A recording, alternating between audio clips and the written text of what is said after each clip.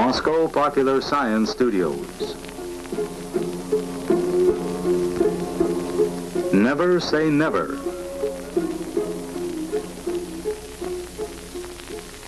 This is the story of a discovery.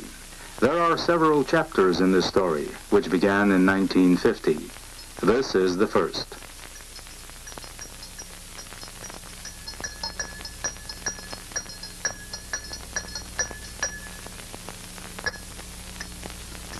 A chemical compound was being analyzed in a laboratory. It oxidized and changed color as was expected. Suddenly, the researchers saw that the oxidized compound had spontaneously undergone reduction, after which the reaction proceeded as before and again reversed.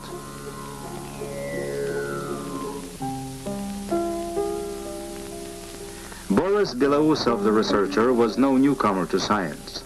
He immediately understood that what he had seen was incredible.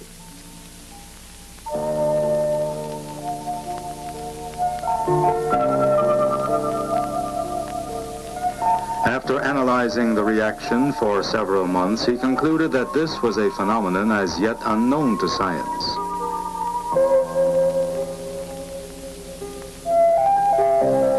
A periodic, long-term pulsating reaction has been discovered never previously described, said his report to a chemical journal. The reply dismissed his report with the words that such things never happen in chemistry.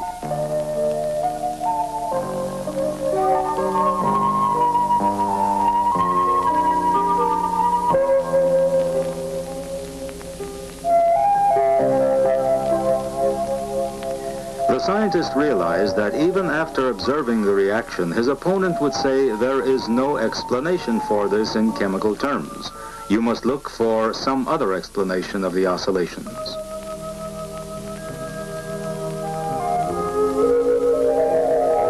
Accepted notions are often very persistent, even our layman's ideas about chemistry. Combustion is an ordinary chemical reaction. However, who has ever witnessed the sudden reduction of the combustion product?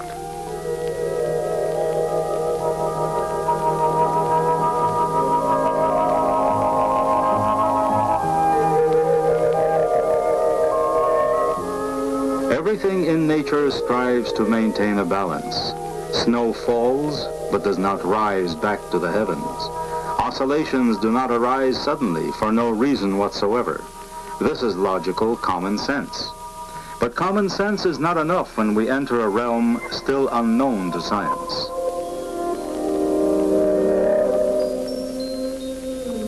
Researchers are stumped by the flow of protoplasm currents inside the body of a mushroom, back and forth. What determines the length of each cycle?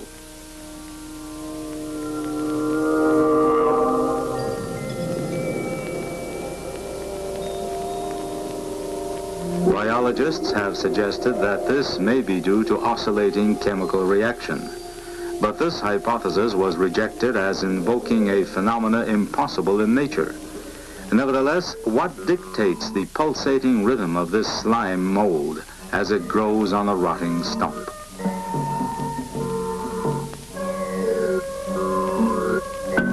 The heart of a frog contracts and relaxes uniformly. What helps it to keep its beat? The mystery of such rhythm is the mystery of the processes controlling life itself.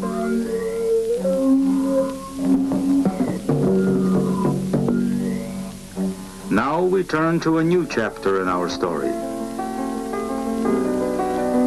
The town of Pushchino near Moscow. 15 years after the chemist Belousov observed his bizarre oscillations, two budding scientists started working here. Zhabotinsky, a graduate of a technical college, who later became interested in the automation of biological research, and Valentin Krinsky, a graduate of the Moscow Physical Technical Institute. Their research project was concerned with certain unusual modes of cardiac activity.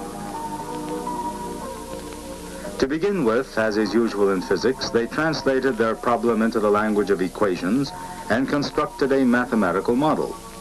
The heart was represented as a set of large number of points with definite properties. In order to make this seem less abstract, we'll attempt to show the properties of such a point. Here is a burner filled with viscous oil, which rises slowly along the asbestos wick. When the wick is soaked, it burns, but not for long, since the oil burns out faster than it rises.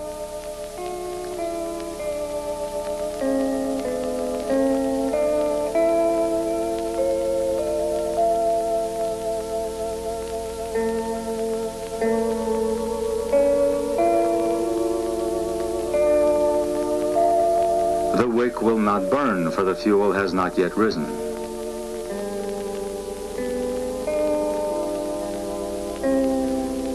Now the wick has sufficient energy and the flame will catch.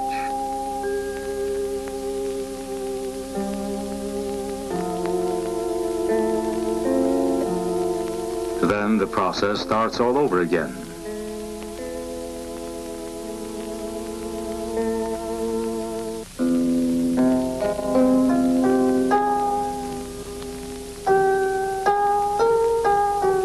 If we line up several such wicks in a row, the excitation will progress from wick to wick, or from point to point, in the language of mathematics. As the flame progresses, it leaves behind a zone temporarily incapable of burning.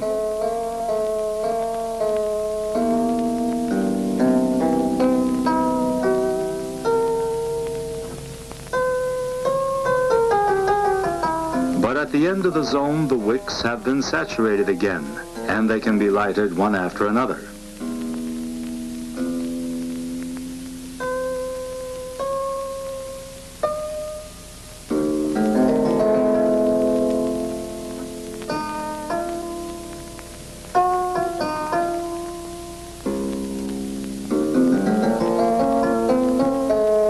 This is a model of what theorists call an active or excitable medium.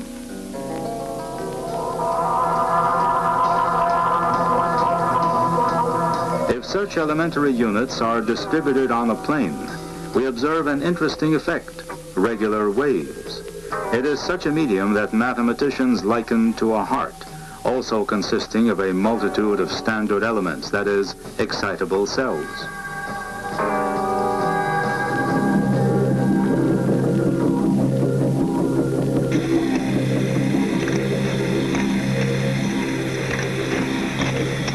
A computer was programmed to research the mathematical model.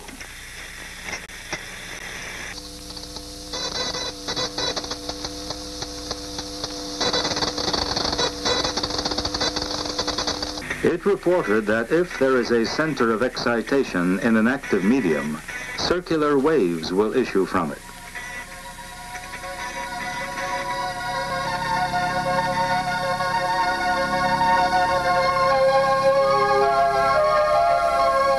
This was a familiar effect. In experiments, the heart of an animal removed from the organism continues contracting for the very reason that it receives commands from a center of excitation situated within the heart tissue. However, another result of the experiment was surprising. If there is inhomogeneity in the medium, the circular wave can be disrupted. It becomes a spiral which destroys the source of these circular waves. Now the spiral itself sends out waves.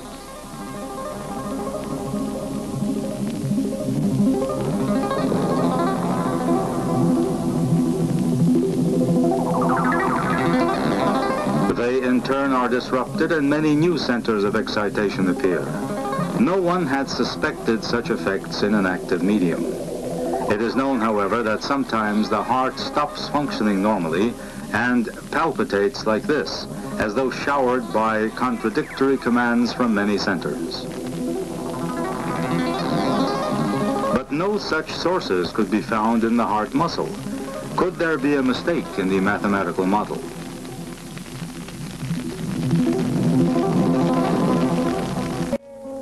We could start the next third chapter with the words, "at that same time and in another place."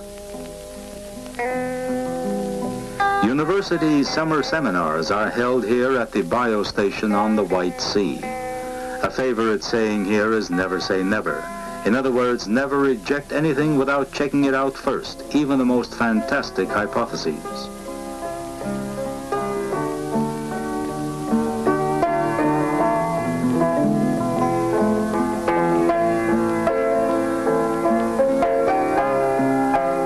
The 1960s. At one such seminar, Professor Simon Schnoll got postgraduate Anatoly Zhabotinsky and student Albert Zaikin interested in Belousov's incomprehensible pulsating reaction. After many years, the researcher finally published a paper about it in a journal with a very modest circulation and not widely known to chemists. It was Schnoll who had convinced Belousov to publish the paper because he felt it was important to document the discovery and establish his priority.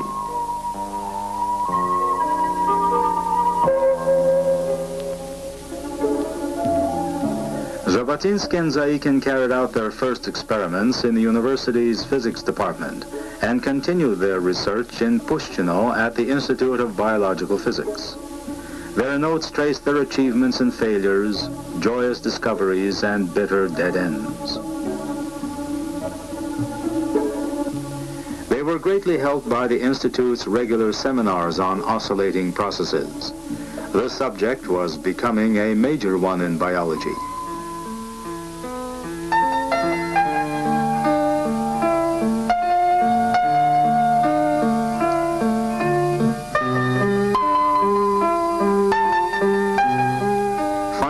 Success, a discovery of something that Belousov's opponents never suspected existed.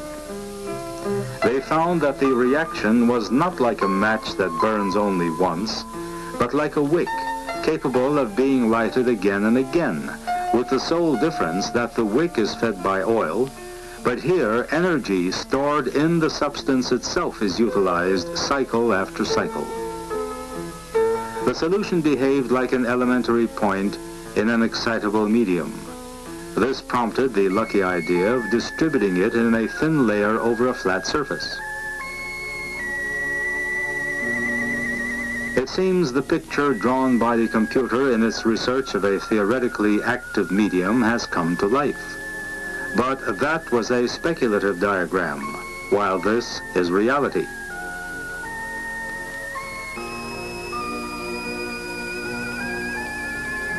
What was most surprising was that the solution produced its own sources of excitation. The medium itself produced the spark from which issued self-sustaining waves, or as they would soon be named, autowaves.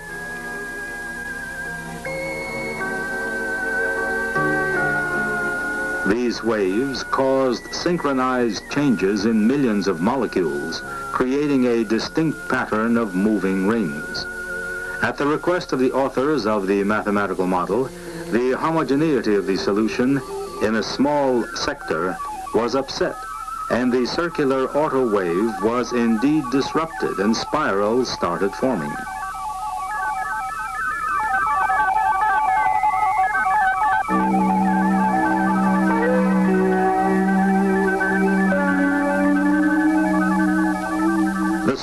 Multiplied, producing ever new centers of excitation. The identity of the mathematical forecast and the experimental picture was astounding.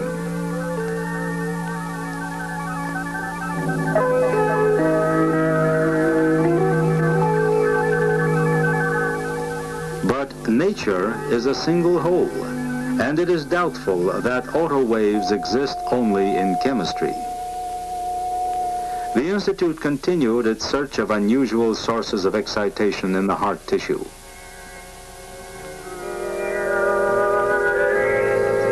By this time, the scientists had designed special recording devices for their complex research. Such sensitive probes must register the passage of autowaves through a strip of heart tissue and inform the computer of this.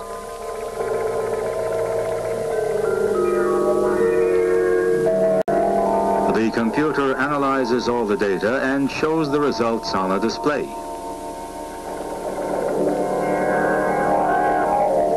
The probes lowered onto the strip of the heart will follow such radial lines. The first bright points signal that the probes have discovered an excitation wave. The probes move to another position and again signal where autowaves have been detected. Front after front, instant moments of the process have been captured. Now it is possible to visualize what is hidden behind these lines. A spiral is a decayed circular wave. This proved that autowaves exist not only in chemical reactions but also in living matter, and that this is apparently a universal property of all matter. This was a discovery. What happened afterward is what often happens when established views collapse. Many researchers started discovering various types of autowaves in the world around them. They were discovered in the plasma raging in the sun and tamed in nuclear reactors. Autowaves were discovered in the working fluids of lasers. They regulate complicated processes in the retina of the eye and in the neuron networks of the brain. In live mechanisms, the movement of autowaves is quite apparent.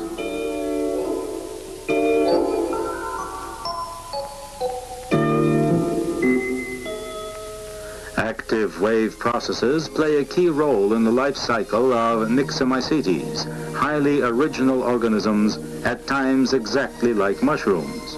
Like those of mushrooms, their spores too are carried by the wind. Deposited on rotting wood, the spores become unicellular creatures, resembling amoebas, and in this state they can exist for many generations. However, their food supply is gradually exhausted and they are in danger of perishing. In such cases, the amoeba releases a special substance and autowaves arise in the medium, helping the mass of unicellular creatures to concentrate around the emerging centers.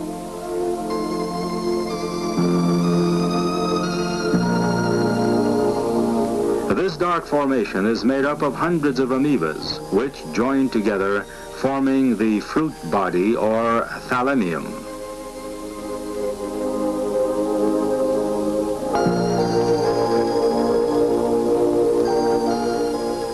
The same autowave process also forms the stalk, projecting the thalamium upward and making the Myxomycetes resemble mushrooms.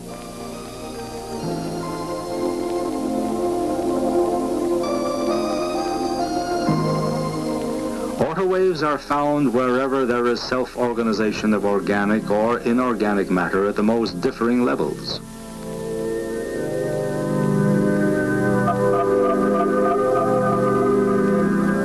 Could it be autowaves that form the mysterious spirals of galaxies out of gigantic clouds of gases, bringing order to chaos, and in these spiral waves, creating new stars and planets, in these spiral density waves? This is still a hypothetical possibility, possibly never to be substantiated. But can we afford to say never? The early 1980s, for discovering new natural phenomena, 5 Soviet scientists were awarded the Lenin Prize. They were Albert Zaykin, candidate of physics and mathematics, Genrikh Ivanitsky, corresponding member of the USSR Academy of Sciences, Dr. Anatoly Zhabotinsky, Dr. Valentin Krinsky, and the scientist Boris Belousov, who began the research on this problem.